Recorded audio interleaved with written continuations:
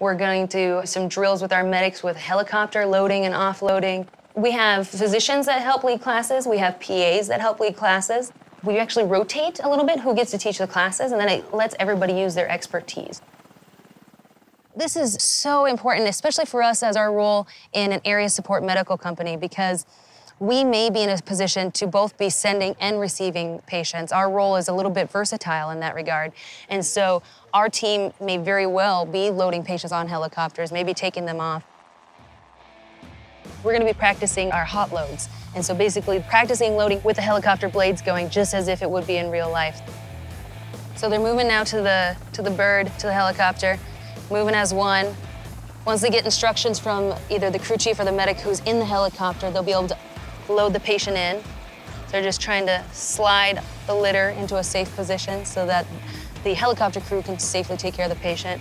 And then they're all gonna hold on to each other to make sure they can move as a unit away from the helicopter as a safe group and they don't lose anybody in the process. Helicopter crews are very good about giving us the sickest patient first. So they'll usually bring the patient into our facility where myself, a team of medics will receive them, assess them, and get the sign out from the helicopter crew about what's happened, what's been done, what needs to be done, and take care of the patient from that standpoint.